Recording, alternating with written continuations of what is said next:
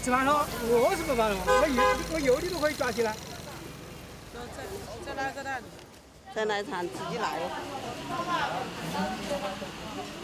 有多少人嘛？我是欠你好5块钱。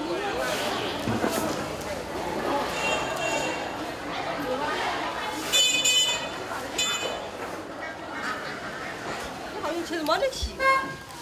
挂卷吧。来2块3，喝2个就知道了。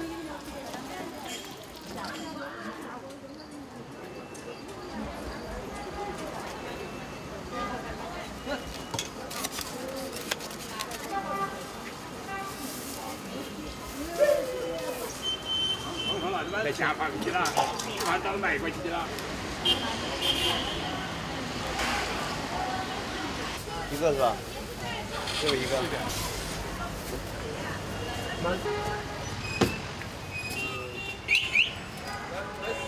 9块。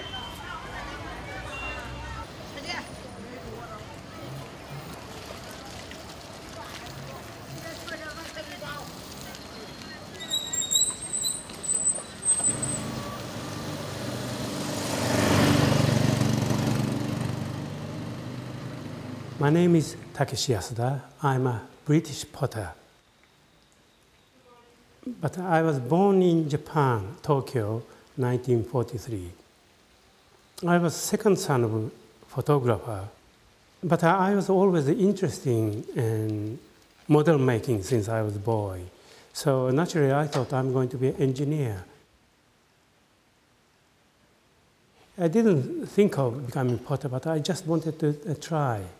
And I came across this pottery village called Mashiko. And when I saw it, it really struck me. When I was in Mashiko, I realized you can be modern potter without being sculptural artist. In fact, you can do anything.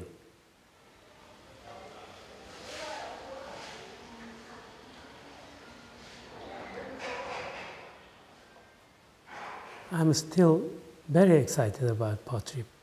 The clay is such a magical material. You're playing with mud. That sensation came first time I touched the clay in my life, which is when I was 19. I wanted to discover nature of porcelain, and I wanted to use that characteristic into my work. And after 40 years of stoneware, I thought, so I can teach myself porcelain. And I was really struggling in many ways. And then the opportunity to come to porcelain capital, Jintechen, I thought probably I can learn something.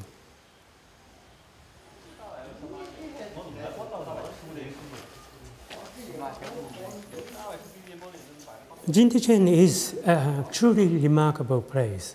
Every sort of ceramics process was specialized, and still most of those craftsmen exist here and operating.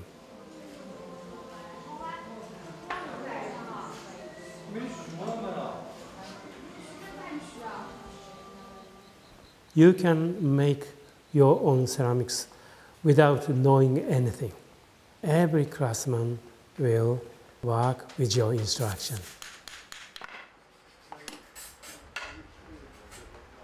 In fact, you don't need to be sculptor. You don't need to be modeler.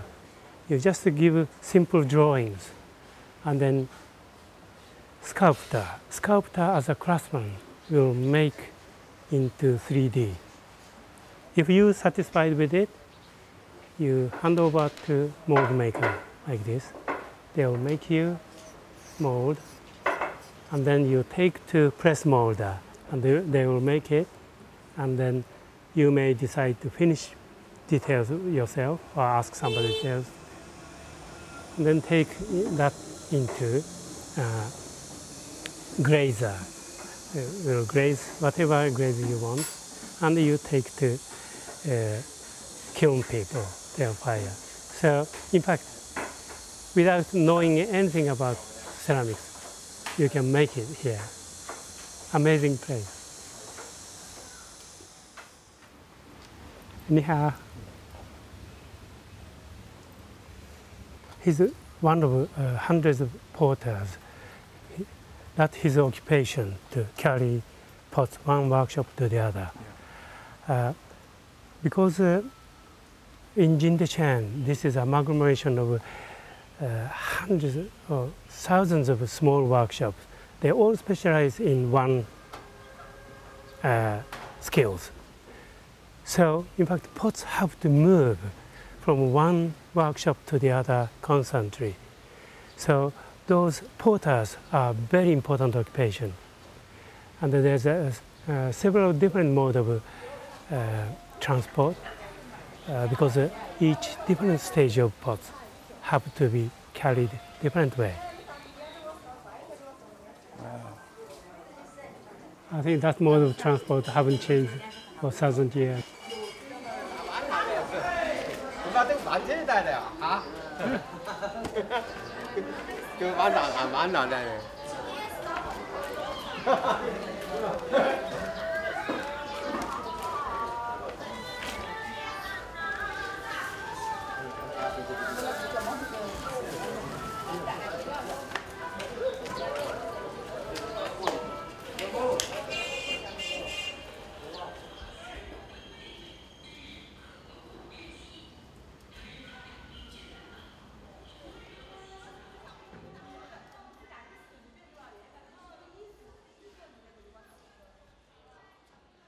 Most of the workshops, artists don't have their own kiln.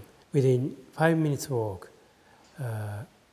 several firing specialists, they are firing every day, so you can ask to fire one piece or 500 pieces.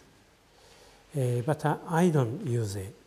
Those firing there is standard firing, is suit everybody. Or I'll say you have to adjust to that firing.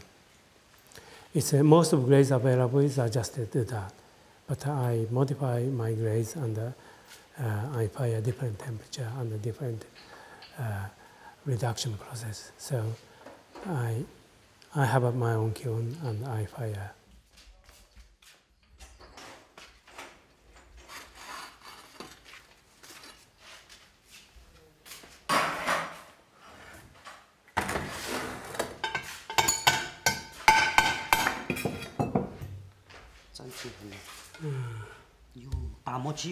Yeah.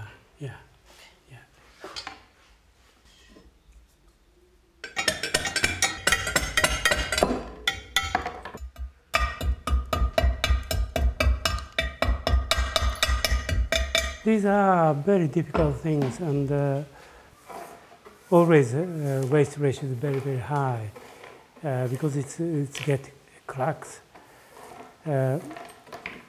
But although those two pieces, I think probably we can save, still we need refiring. These usually need refiring once or twice because it's the way I make. It's very easy to get cracks, and we have to fill those with glaze and refire. So that's the life I live with.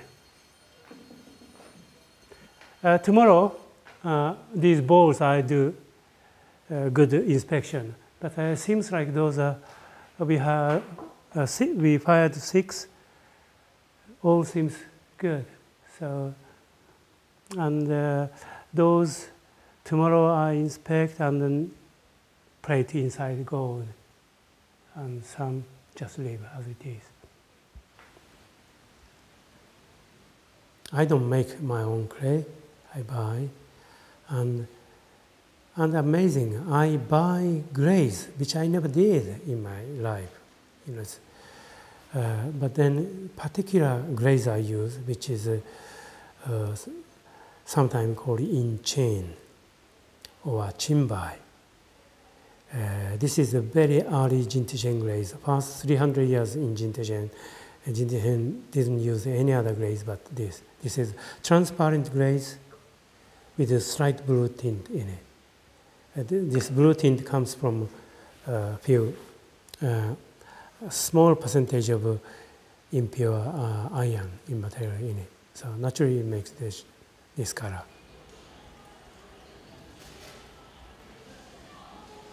I like people to discover use of my pot. In Japan, function doesn't belong to the object. Object is object, and user makes function. That's a very difficult notion in the West. That's the limitation we have with our attitude to functional wear. When that became clear, I realized, yeah, I can make cup and saucers, but I can make anything. I don't need to name. I can just make things and then think how to use.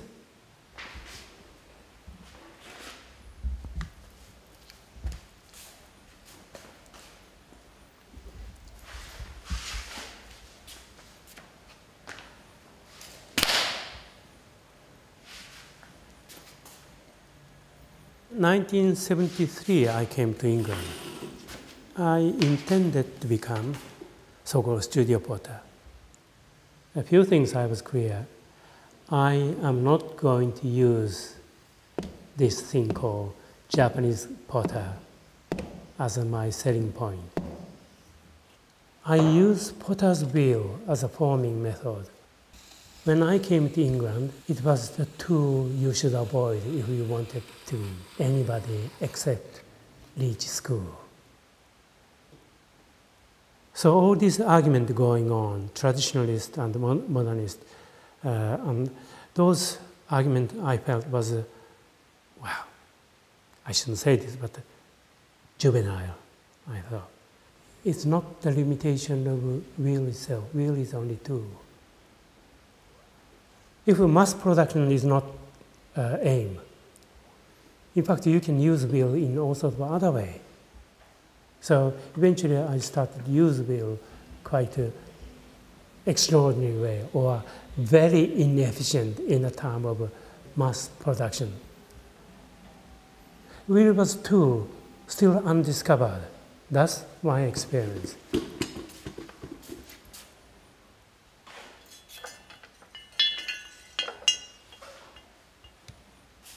When I came to Jintchen, I thought maybe that can be said in industrial technique as well.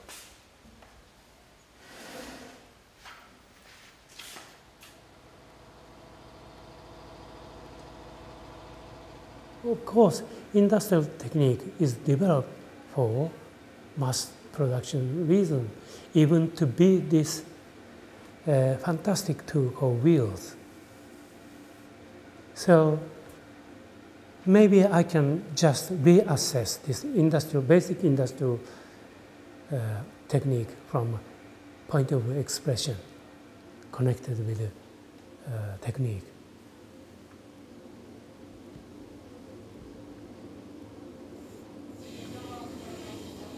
This is a very specialist scale.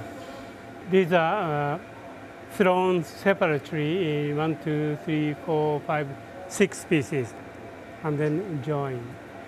Any ceramics, joining is a very difficult part, particularly porcelain. It is very tricky, and particularly this size. So he's a trimmer. In fact, he already trimmed inside as well.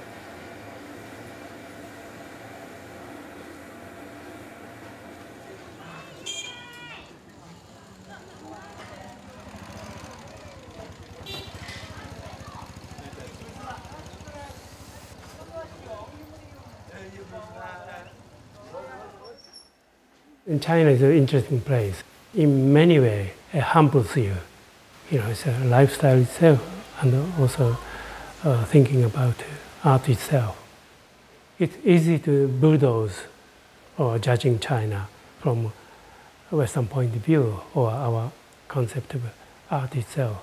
But that doesn't mean I understand China or I fully accept Chinese point of view. But it gives you a lot of thought.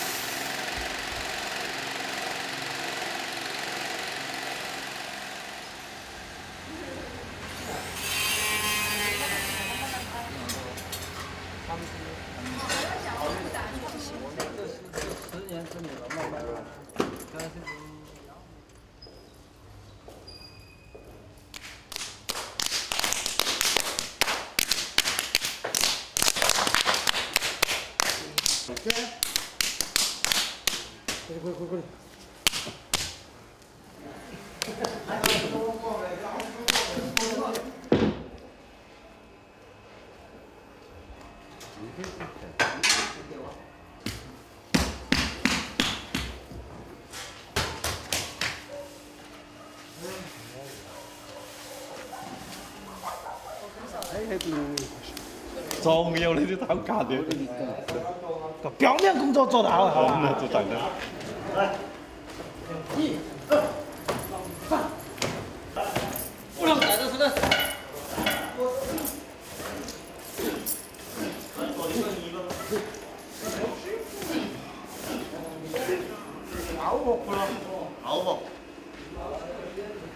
This is a very, very difficult thing to make. You know, so, porcelain in any size is very difficult, but tile of this size without breaking it, it's just amazing.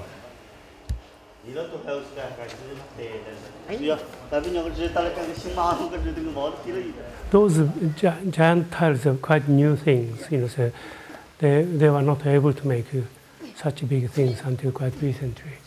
Any public buildings or hotels, incredible demand for these.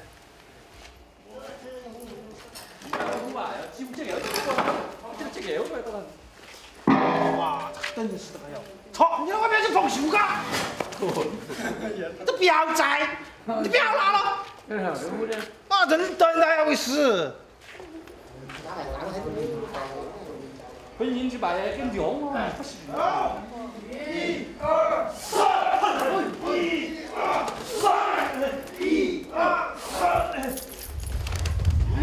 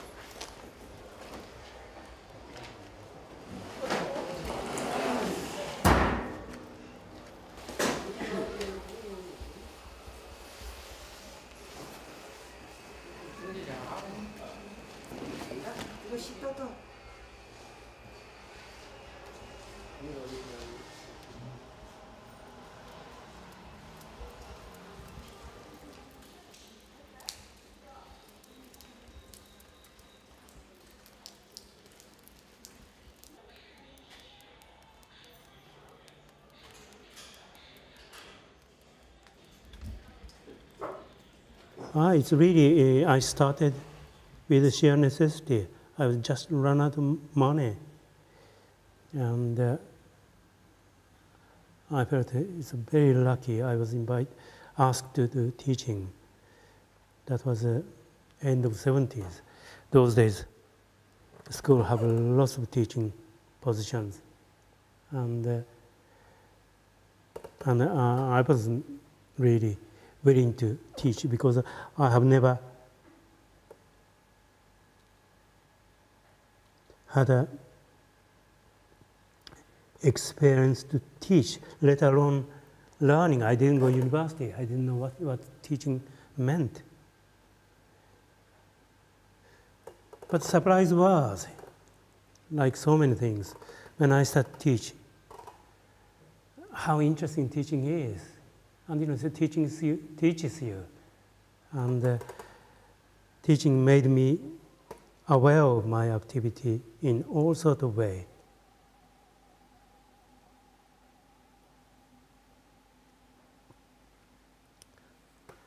And I like to believe I became a very good teacher.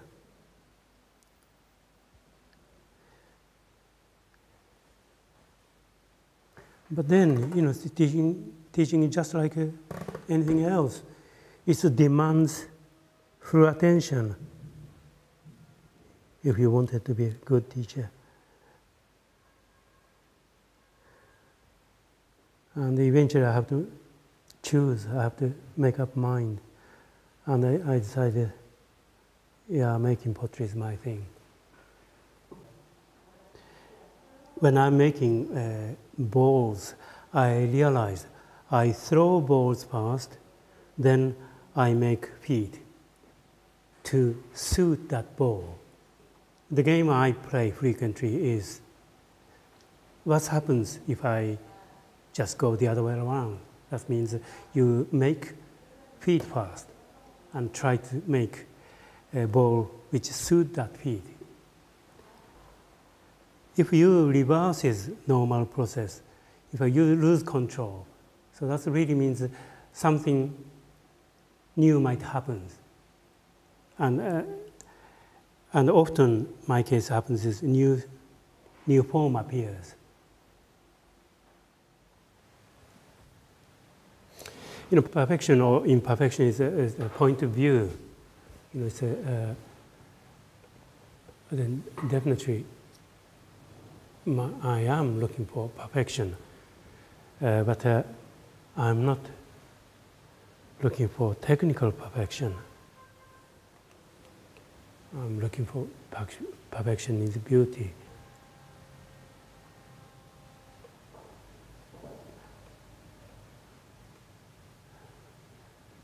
But then I think probably that's the nature of art, more or less. You know, art doesn't have one standard, or sort of art can see from all sorts of point of view.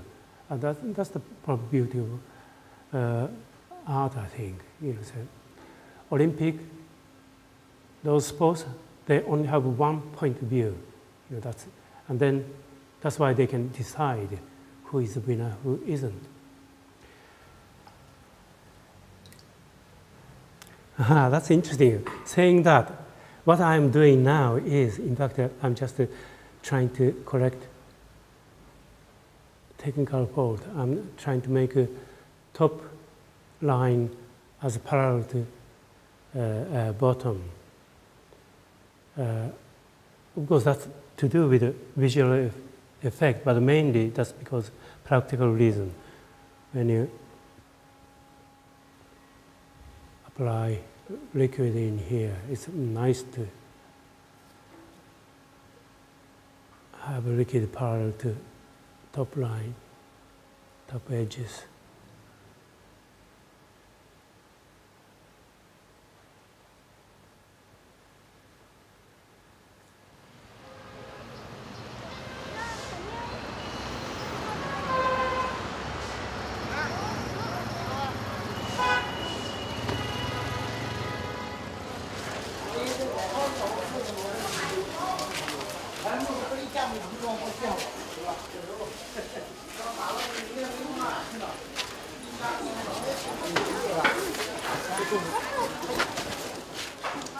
We are here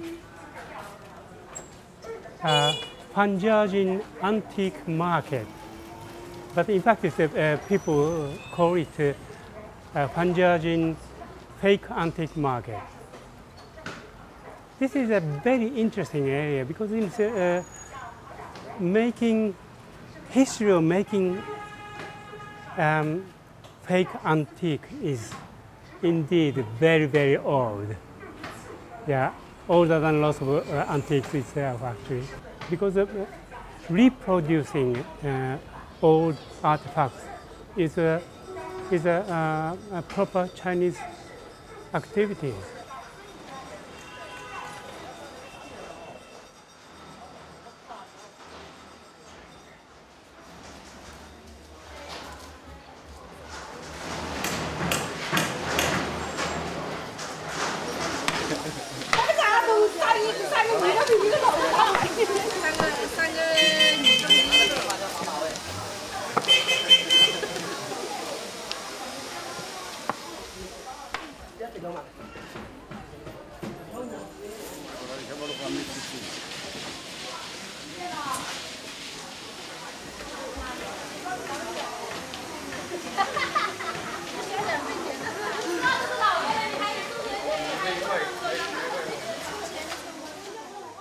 You know those cables?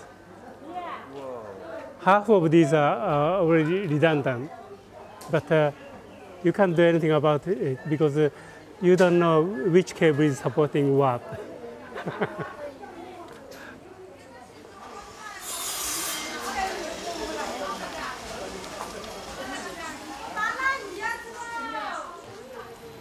Hey, this is a Mao Zedong memorabilia. These are soiled with years of use. But in fact, this is a paint applied on new parts. In fact, everybody knows it. And often, this antiquation, which is to make it look old, they do in front of their shop.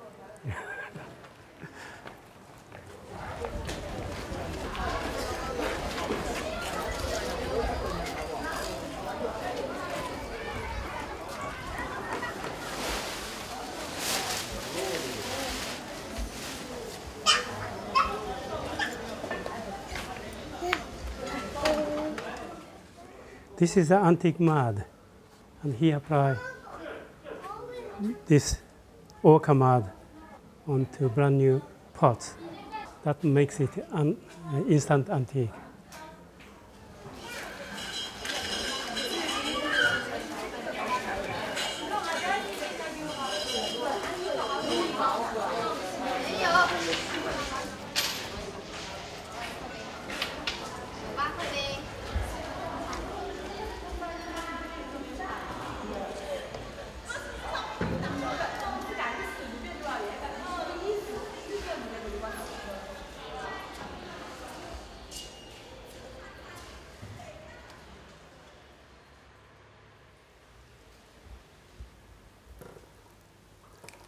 Porcelain clay doesn't behave like stoneware clay or earthenware clay.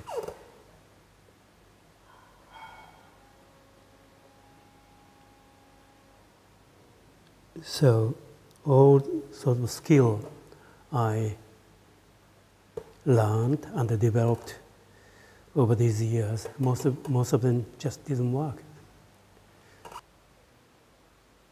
Maybe something like porcelain was the last thing I should do. But then, that's the period I begin to realize one of those prejudices I had in me. You don't make art from precious material. Preciousness is not art. Last thing I want to do is precious material like porcelain or fancy glazes. It took a long time to realize this preciousness is nothing to do with artistry. You can make rubbish with porcelain. You can make fantastic things with porcelain. So in a way, that challenge I really wanted to try. So whether I can do that or not. In a way, lived in England for 40 years as Japanese. I think probably certain freedom I gained in England. I think because I was a foreigner, so I was not trapped by most of English issues. I think in Japan, like China, age 70, you're supposed to be more distinguished as a personality as well as a professional person, I suppose. I'm getting sort of age.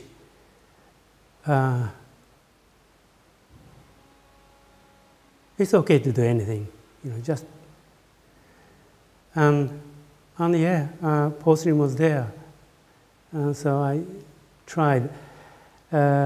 probably I tried a little bit more light-heartedly, but nevertheless, it's difficult. That really means it's a very interesting challenge. I have no regret. And including coming to China, so I feel I'm very lucky. I can have this kind of very selfish life.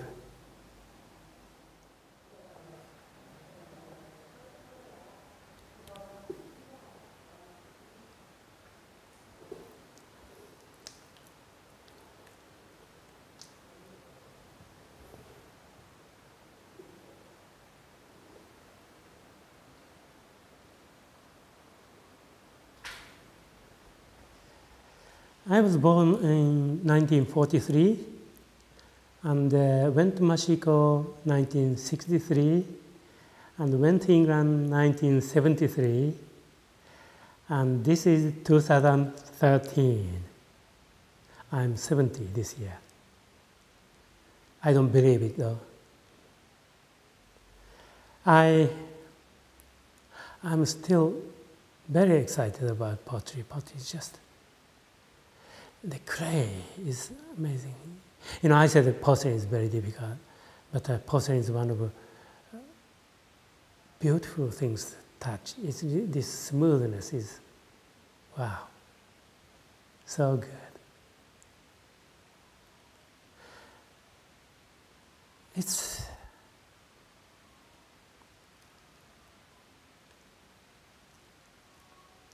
I'm lucky.